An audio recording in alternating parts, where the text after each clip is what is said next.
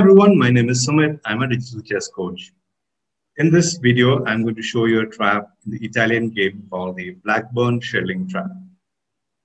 And how this trap got this name is very interesting. This trap was invented in the 19th century, and Joseph Henry Blackburne, who is a legendary player from England, used to play this trap with the visitors of a chess cafe and used to win 1 shilling per game for winning the game.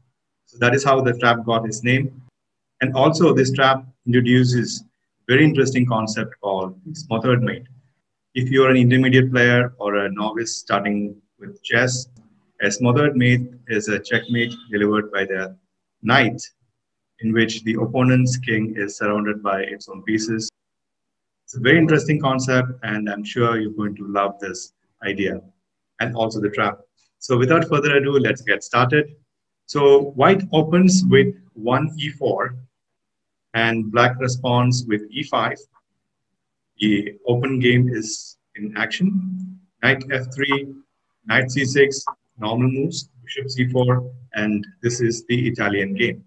Now here the normal moves are bishop to c5, or which is the coicopiano, bishop to c5, or knight to f6, which is a 2 knights game, or g6 or d6 can be played in this position. But in this particular trap, black plays a dubious move, knight to d4, which violates the opening principle that one should not move the same piece twice in the open.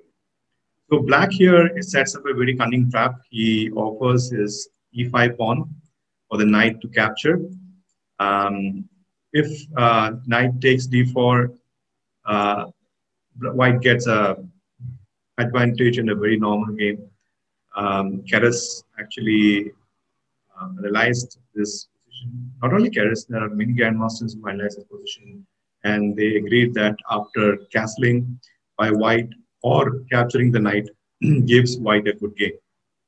But if white captures the e5 pawn, then he loses material by force, which is the concept of this trap. After knight takes e5, queen g5, threatening to capture the e5 knight and also the g2 pawn. Now, black can win material by capturing on f7, forking the queen and the rook.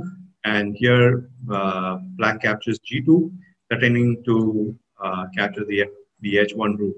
So white defends it by playing rook f1, and black captures the e4 pawn and gives a check.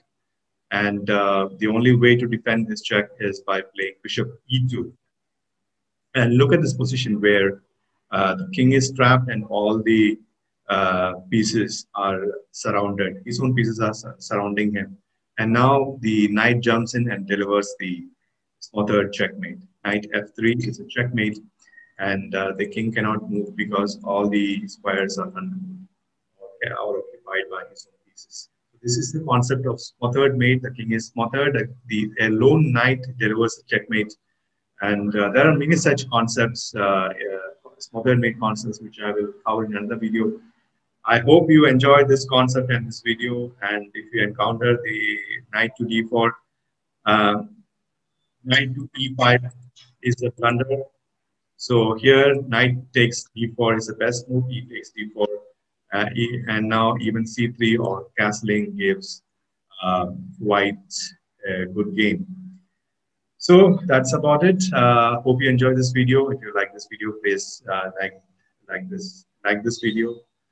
Subscribe to my channel. Share this video with your friends and colleagues, and also click on the bell icon to get more such videos in the future. Thank you so much for watching. Bye.